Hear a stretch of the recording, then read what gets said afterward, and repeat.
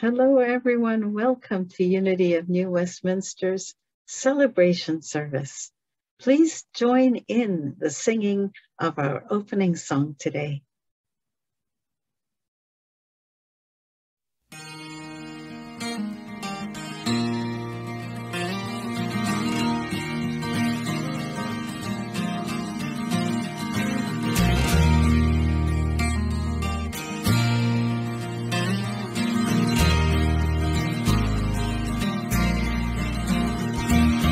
As we come around to take our places at the table, a moment to remember and reflect upon our wealth. Here's to loving friends and family, here's to being able to gather here together in good company and health. And may we be released from all those feelings that would harm us. May we have the will to give them up and get them gone. For heavy are the satchels full of anger and false promise. May we have the strength to put them down. May the light of love be shining deep within your spirit. May the torch of mercy clear the path and show the way. May the horn of plenty sound so everyone can hear it. May the light of love be with you every day.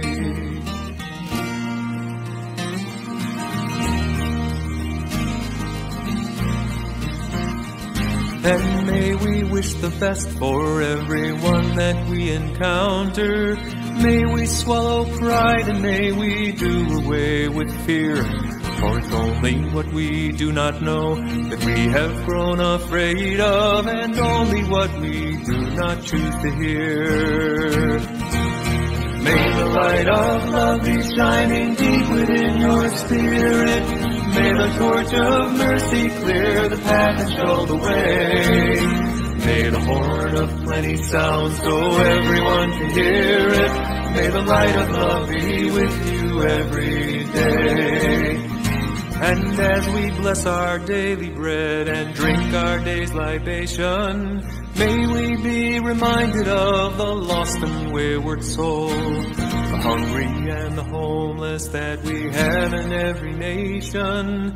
May we fill each empty cup and bowl. May nothing ever come between or threaten to divide us.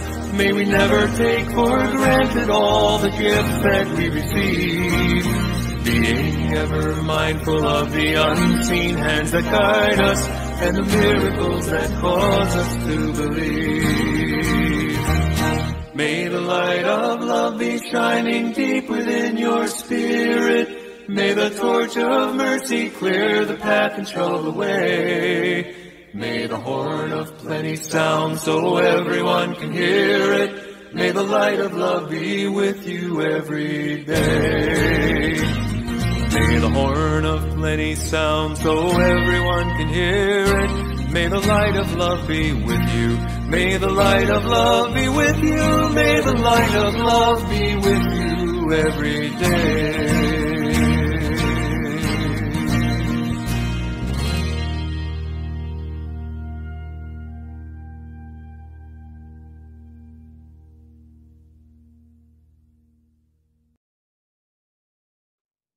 Welcome back. I am Reverend Rhona Segarra, and it is my pleasure to welcome you on behalf of the community at Unity of New Westminster in beautiful British Columbia, Canada. We would love to stay connected with you, so please subscribe to our newsletter or like us on Facebook or subscribe to our YouTube channel, and that way you can always know what's going on in our community. The Unity movement offers ideas for full and abundant living. We draw on the teachings of Jesus, who we consider our primary way shower and example. And we honor that there is universal wisdom to be found in faith traditions, in song, in story, in poetry, all over the planet. We respect and honor every person's right to choose their own life path. All are welcome here. All are worthy here. All are celebrated here. We open our service today in prayer. I gratefully acknowledge that I speak to you on the traditional and unceded territory of the Semiahmoo First Nation. And we give thanks to First Nation peoples everywhere for their custody of this beautiful land. We give thanks for our connection one with each other. That connection that happens whether we are in each other's physical presence or not. That connection that binds us all together.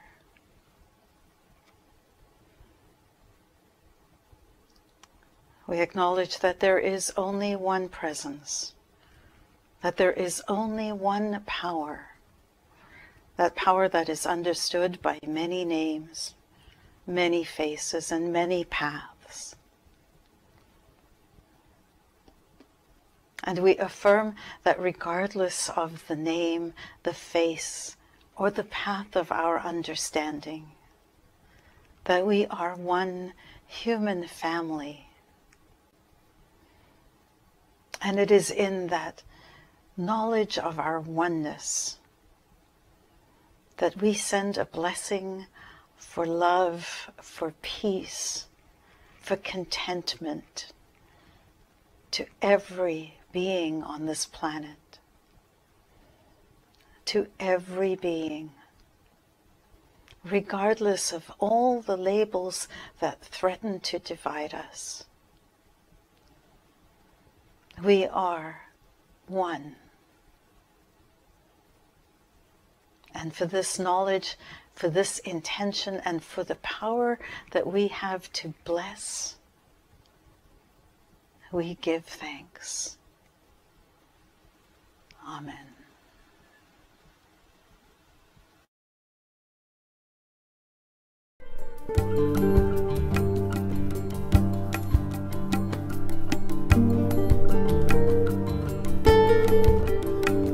If love is why I'm here, let me be an open channel. If love is why I'm here, let me give and then receive.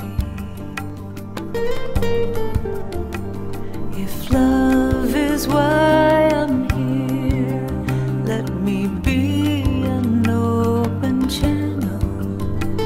If love is why I'm here, let me give and then receive. If love is why I'm here, let me be an open channel. If love is why I'm here, let me give and then receive. If love is why I'm here, let me be an open channel. If love is why I'm here, let me give and then receive. Give and receive.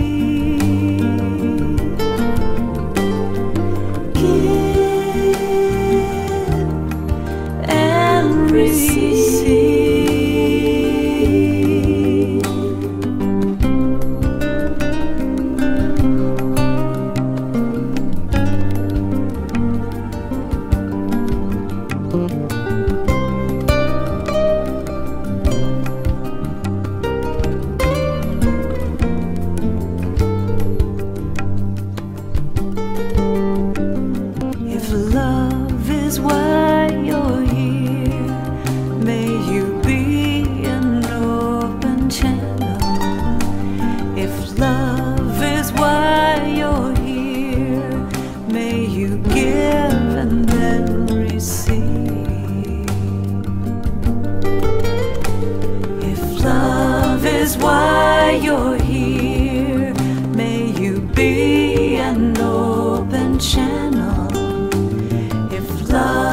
is why you're here. May you give and then receive.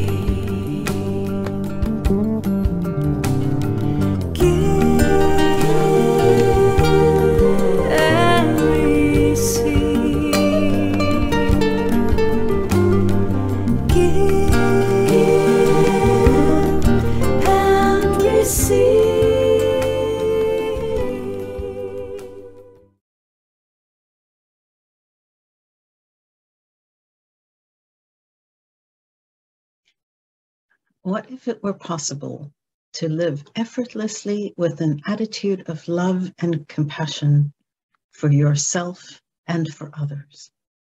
What if you could hold on to thoughts and feelings so positive that only good would be drawn into your life? What if you could clear out the debris of the past and any fears about the future so thoroughly that spirit could shine from within you and light up the world? That is the point of spiritual growth.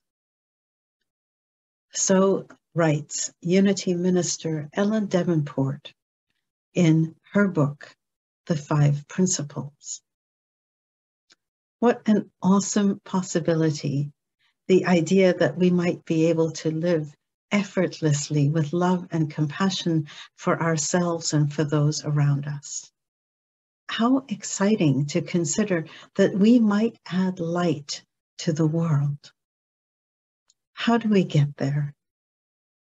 Well, in 1989, Connie Fillmore, an ordained Unity minister herself, and the great-granddaughter of Charles and Myrtle Fillmore, who are the co-founders of Unity, Connie was asked to summarize Unity's teachings in an article that was to be written for the Daily Word magazine.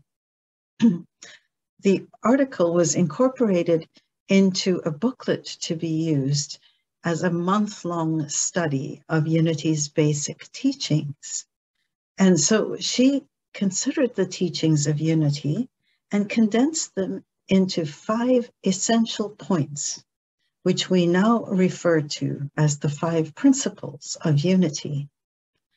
Taken together, these principles offer the promise of an awareness of God. They offer a promise of an awareness of our own oneness with each other, our own oneness with God, a connection that we have with each other and with God. The principles offer insights into how we can interpret our life experiences in a way that is full and abundant. And they offer a feedback loop for us to keep us aligned and in the flow of divine energy and abundant life. My simplified way of remembering these 5 principles of Unity is captured in the song set to the tune of Happy Birthday. And forgive my singing, but it goes like this. One universal power, a network of all ideas lead to experiences. Take time to be still. You'll live in peace. Today, we will look at the first of the 5 principles of Unity. And in the following weeks, we'll build on that foundation to explore each of the 5 principles. So the first principle is one universal power, also known as, in writing, God is absolute good, everywhere present. We can expand this to say, there is one presence and one power in my life and in the universe, God. We can shorten it to say, God is all, or my language, there is no spot that God is not. Now, some of us here may have some resistance to the word God. We may have been raised with the concept of an angry God, a guy, always a guy, sitting up in heaven with a beard and long robes and a clipboard, keeping track of our every movement and demanding unending devotion from us, punishing us if we are unworthy or if we are not obedient enough. And I am reminded of a skit in the Monty Python movie, The Meaning of Life, where students are in church and they are repeating after the minister, or I think it was the principal of the school, but something to the effect of, "Oh God, ooh, you are so big, so absolutely huge. We're all really impressed down here, I can tell you." Well, Monty Python certainly takes things to an extreme that seems ridiculous. And yet many of us grew up with that Old Testament God where we had to essentially say, "Oh God, we're really impressed down here, I can tell you." That God of punishing and keeping score, of taking sides, of winning battles for the side that he favors and causing awful things to happen to those who don't show enough obedience. This principle of one universal power invites us to expand our view of God to be bigger than that. Instead of God being this limited Santa Claus-like creature is not the right word. Instead of God being this Santa Claus-like being who sees you when you're sleeping and knows when you're awake, so you'd better be good, or you're going to get a lump of coal. Can we work to wrap our heads around the idea that there is no spot that God is not, and that we don't need to be obedient to God for God to be present in our lives? Well, when we say God is all, what does that mean? Across the planet, God is called and understood by many names, many faces, and we speak about that every week as part of our opening prayer. God, Spirit, Allah, Shiva, Mother, Father, Goddess, Spirit, Creator, Universal Energy, Divine Intelligence, the Force, Divine Mind, to name just a few. Regardless, though, of the name that we may have for the God of our understanding, let us consider the idea that there is only one power that encompasses all. And that power is all-knowing, all-powerful, all-present, omnipotent, omniscient, and omnipresent. Omni meaning all. That means that the only force that operates in this universe, as well as in our lives, is a force that is both potential and actual, both visible and invisible. This force, this creative energy, is always present, always at work, moving in and out of form. God, creative energy. In the book The Secret, James Ray says, and I quote, "You go to a quantum physicist and you say, 'What creates the world?' And he or she will say, 'Energy.' Well, describe energy. Okay, it can never be created or destroyed. It always was, always has been. Everything that ever existed always exists. It's moving through form and out of form. You go to a theologian and ask, what created the universe? And he or she will say, God. Okay, describe God. Always was, always has been, never can be created or destroyed. All that ever was, always will be, always moving into form, through form, and out of form. You see, it's the same description, just different terminology. End quote. So says James Ray in the book, The Secret. Now, this concept that God is all is not unique to unity. The Bhagavad Gita refers to God. By me is this entire universe pervaded. All things are in me and I in them. Know that as the mighty wind blowing everywhere rests in the sky, all created beings rest in me. I am the father, the mother, the supporter, and the grandsire of the universe.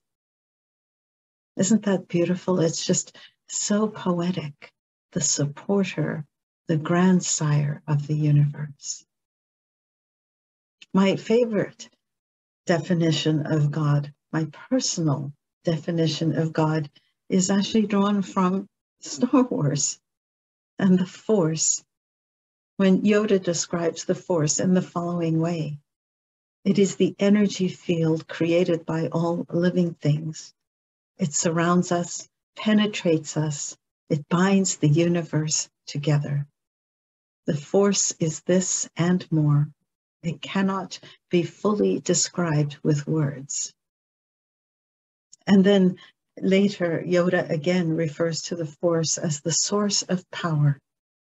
Quote, life creates it, makes it grow. Its energy surrounds us and binds us. End quote. God energy surrounds us and binds us. God is both within us and all around us. Not out there only, separate from us, but rather out there and, as Jesus said, one with us. He said, the Father and I are one. And as Paul said, we live and move and have our being in God. This can be a difficult concept to master because we are so used to the idea of a God out there that we pray to out there that it is hard to wrap our heads around the idea that God is both external to us and as well part of us. But if it is true that there is no spot that God is not, then that includes all of us. God isn't in all things because that would imply that there is a place that God is not. Rather, God is all things. God is all things. All things are God. Everything is God. By whatever the God of your understanding, call it any one of these names, there is one power. Consider the consequences. If we could adopt this idea that there is one universal power, how would that impact our life and our world right now? Well, first, there would be less tendency to think in terms of my God is better than your God. Think for a moment of the harm that has been done in the name of my God is better than your God. My God is bigger than your God. My God is the right one and yours is not. There have been individuals, cities, towns, countries harassed and tried and sometimes executed as a result of this belief that my way is the right way, and so yours must be wrong. There have been families who have cut off family members because of these differences in belief. Man-made wars on both the individual level, individual to individual, as well as country level. Man-made wars on a grand scale, all with the intention to force people to change their beliefs, all in the name of God. So much harm has been done in the name of God, in the name of love, in the name of I'm going to save you because my way is the right way. Did you know, have you considered that Judaism, Christianity, and Islam, which was only born in the 7th century after Jesus, did you ever consider that all three of these major world religions all serve and worship the God of Abraham? They all worship the same God. And yet, we find all of these reasons to find differences. Imagine if we could believe that there is only one universal power.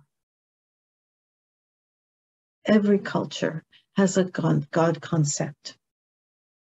That is because we humans recognize that there is something greater than we can understand that is at work in the universe and in our lives. As Yoda said, the force cannot be explained. And they are all different names for the same power. If we could believe that there is no spot, that God is not, that it is one universal power, then we would increase our acceptance of all the different paths of understanding. And I have this cartoon-like image in my imagination of all the different God identities created by man, sitting up in the ether somewhere, in the heavens somewhere, having tea, sipping down and looking down at us humans and shaking their heads and saying to each other, they still don't get it. We still don't get it. Imagine the freedom that could come from accepting that there is one power. No religious warfare, no dogmatic difference that insists on one right way. Another consideration of this idea is that there would be no favoritism then in God. Think back to what I just spoke about, these wars that have been perpetrated across the globe. And often we see in movies how one side will kneel down and pray to God for deliverance, for success, for the ability to vanquish our enemy. Cut screen to the other side, to the other group, And they are also on their knees praying to God, asking for exactly the same thing. Exactly the same thing. Both sides of a conflict, each praying to different versions of the same God, each asking God to be with them, to show them favor by giving them the victory. If you think of it from that point of view, it seems ludicrous. There is no spot that God is not. God is all of it. And God does not bless one group while looking less favorably on another group. No right, no wrong, no punishment. God is bigger than Santa Claus. Jesus reminds us of this in Matthew, where we are told that the Father causes his Son to reign, his reign to fall on the just and the unjust, and the sun to shine on the righteous and the unrighteous. God is all of it. And that leads to the next point, which is that it is all included. The righteous and the unrighteous, the just and the unjust, the good and the not so good. Life isn't a contract, as many people have discovered. Just because we are devoutly religious doesn't mean that we are immune to heartache and hurt. It doesn't mean that sad things won't happen to us. We don't have to be obedient in a contract where, if I do this, then this is not going to happen to me. No. And what that frees us from is the thinking of, I must have done something wrong because my husband is asking for a divorce. I've just lost my job. I've just been in a car accident. I've just received a horrible diagnosis. No. That just means that you're part of the human race and living. And all of those unpleasant things are part of it. That's what happens in life. And so we free ourselves from the I should have, if only I was to, and all of those feelings and messages that we give ourselves about what we should have done, could have done, ought to have done to please God and appease God so that none of these horrible things would happen to us, but they would only happen to the other people who were less deserving. The sun shines on the just. No, the rain falls on the just and the unjust. The sun shines on the righteous and the unrighteous. We are exposed in life to all of it. And then another implication of leaning into this idea that there is no spot that God is not, that there is only one universal power, is that there is no God on one side and the devil on the other in competition with each other. I think that at times there is the good ear and the not so good ear talking to us saying, the higher path would be this, and the more human path or the lesser path would be this.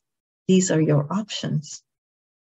But in the grand scheme of things, and like after death, there is no such thing as the devil and God working in competition with each other. And I am reminded of a song by Chris de Burgh called Spanish Train. And in that story, in that song, which is of course a story, Chris de Burgh talks about God and the devil on a train in Spain, where God and the devil play chess for the souls of the dead. The most important thing that we can gather from this idea that there is no spot, that God is not, is that there is no evil force in competition with God. God is all of it. That can really mess with your mind, because there are things that happen that just seem absolutely abhorrent.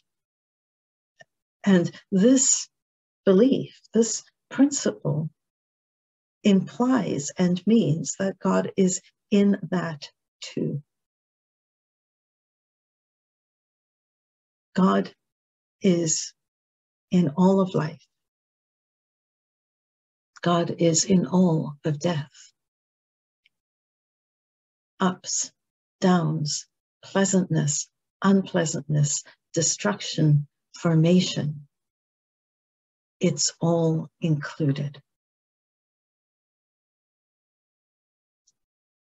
And what we can take to add some comfort to what might feel like a discomforting thought is that there is order at work at all times in God. As my mom often says, it's all good. Everything that happens has the potential for good and beauty to be the outcome. So many times, things that have seemed chaotic and out of control and unbearable and just plain wrong, at the time have turned out to be turning points and tipping points for something new and beautiful to emerge. There is only one power, and in that one power is intelligence and order and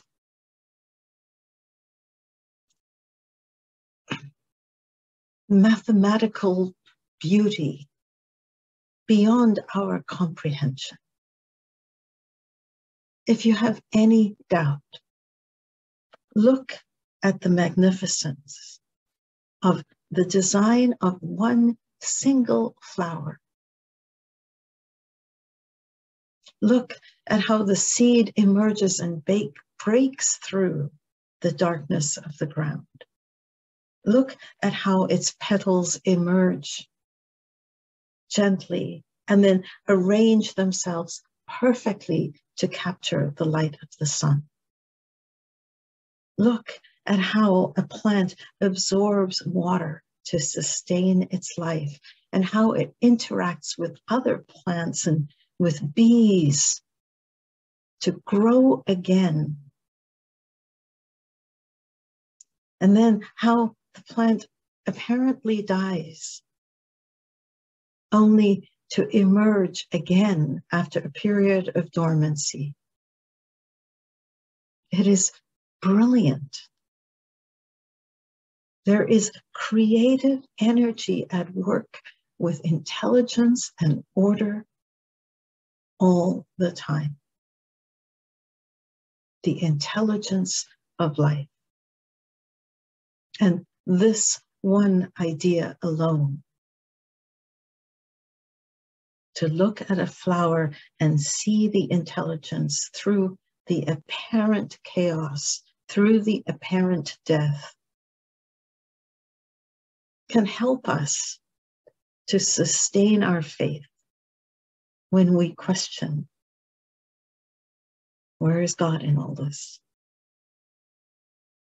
There is no spot that God is not. And so this week, as you live your life, I encourage you to notice how often you label something as good or bad, how often you see things as being part of God and other things as being outside of God somehow. If you catch yourself doing that, see if you can reframe it. Reframe that idea using the thought that there is no spot, that God is not. Using the image of a flower and the beauty and intelligence inherent in that simple, complicated, beautiful expression of life. Pay attention to the idea of my God is better than your God. Remind yourself that there is no favoritism and no need to bargain with God. Remind yourself that pleasantness and unpleasantness are all included. And trust that there is an intelligence greater than we can understand at work in our lives and in the lives of the people around us and in the lives of our planet and the life that is all our universe.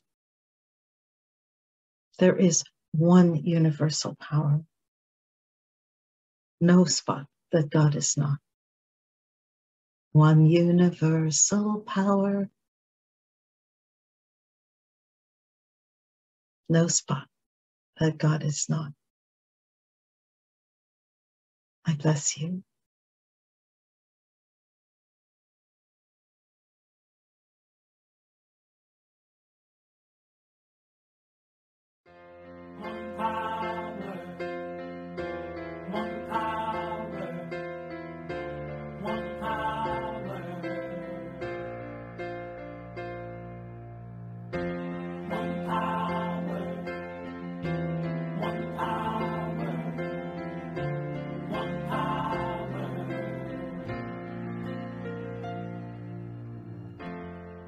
One power, invisible, and you see it everywhere and every day. One power, indescribable, and you speak of it with every word you say. Mysterious until you know the truth. As simple as the love inside of you. Call it God, call it Spirit, call it Jesus, call it Lord, call it Buddha, Baha'u'llah, angels' wings or heaven's door. But whatever name you give it, it's all one power, can't you see? It's the power of the love in you and me. One power, one power, one power, one power.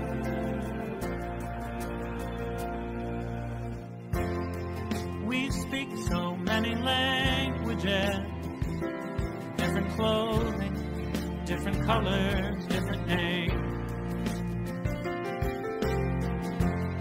The different is only dangerous when we forget that in the heart we're all the same.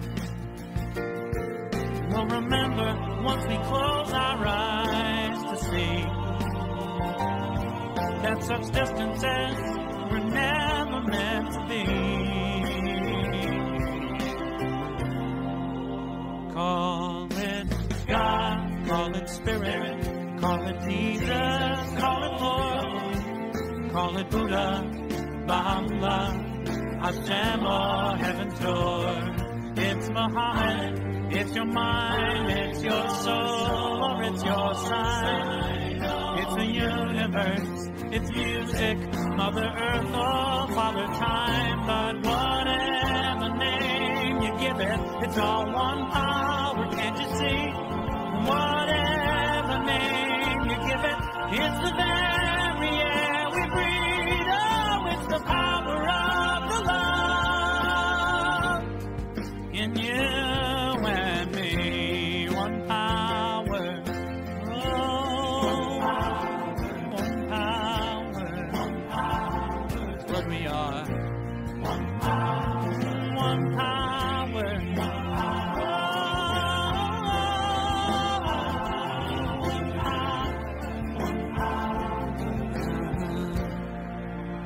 It's the moment of creation. It's an everlasting peace. It's the freedom of forgiveness. It's the sweetness of release. It's the joy of inspiration. It's the sunshine on your face. It's the birthright of all nations. It's the boundlessness of space. It's the beauty of a baby, the serenity of sleep. It's the anger we abandon, for it's love that's most deep. It's one power.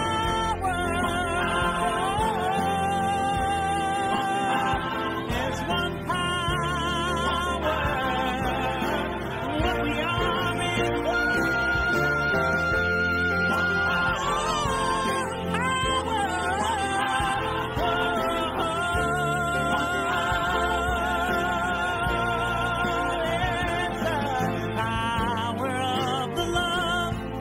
is forever in you and me. It's the power of the love in you and me.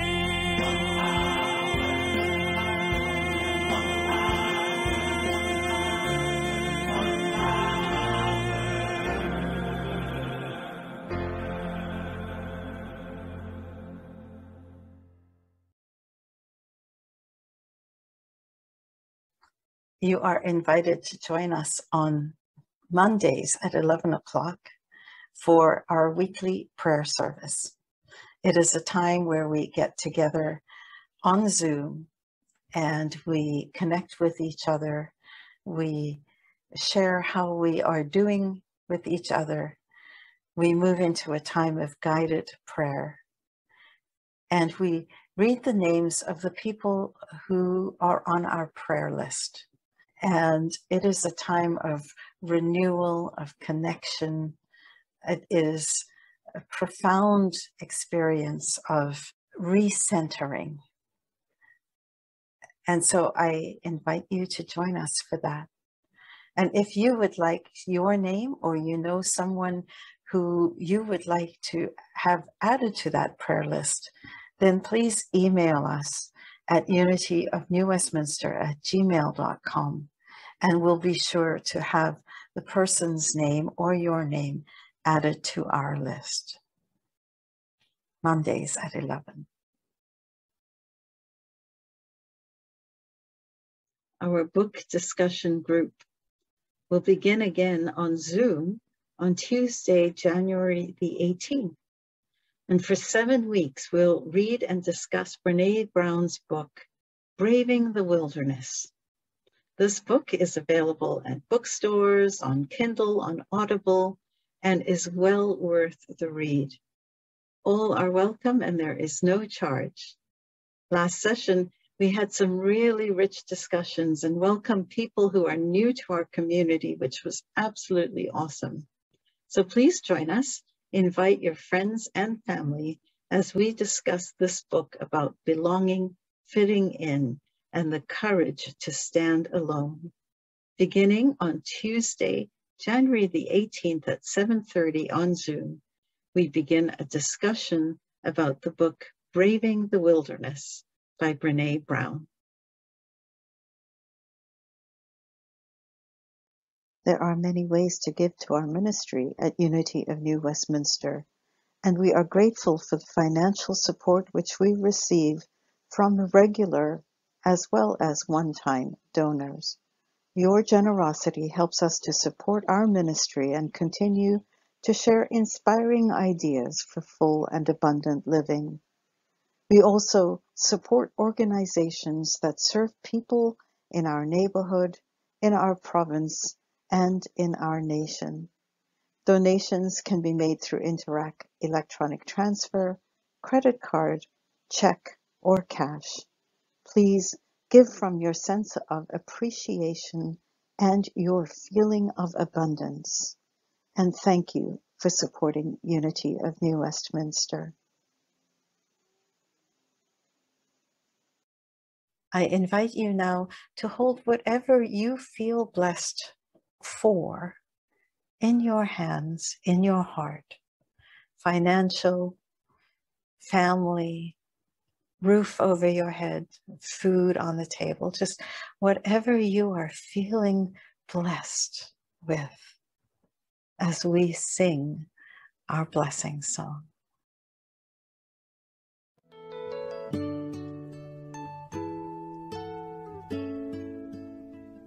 I am so blessed. I am so blessed.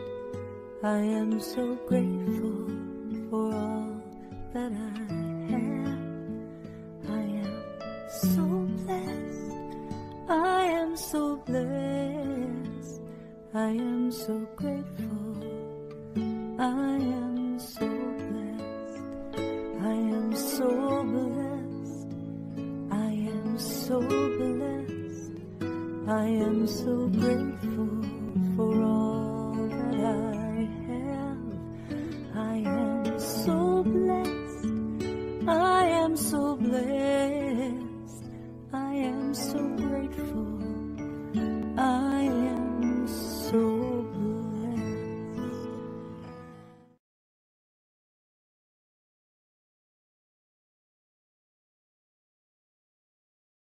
And we come to the end of another service. I thank you for joining us. I hope that you enjoyed your experience with us today. I wish you all a very, very blessed week. Goodbye, everybody.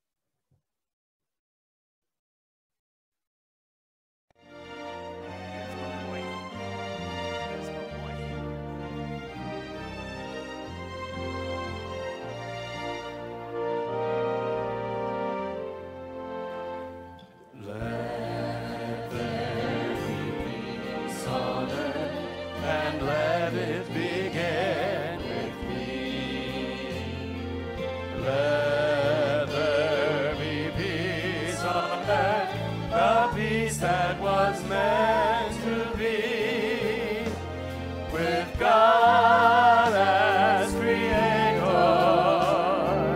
family are we.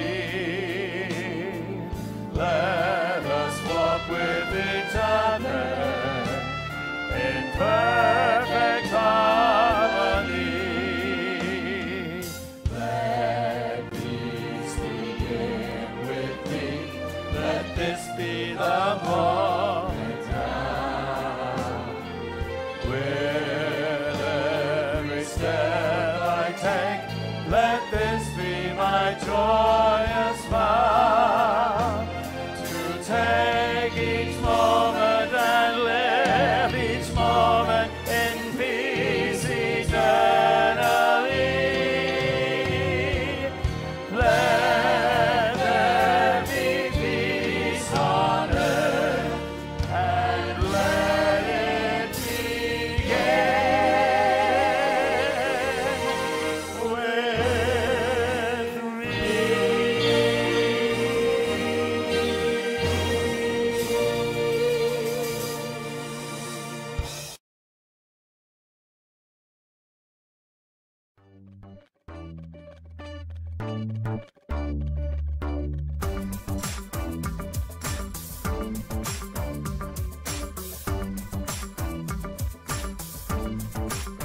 I am the light of God. I am the love of God. I am the power of God. I am the presence of God. Wherever I am, God is. I am the light of God. I am the love of God. I am the power of God. I am the presence of God. Wherever I am, God is.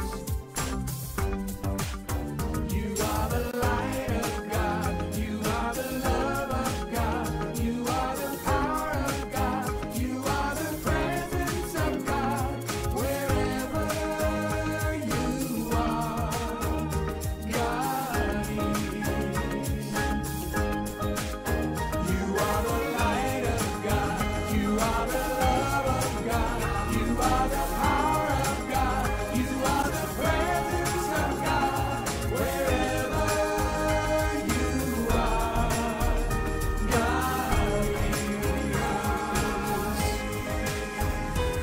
are the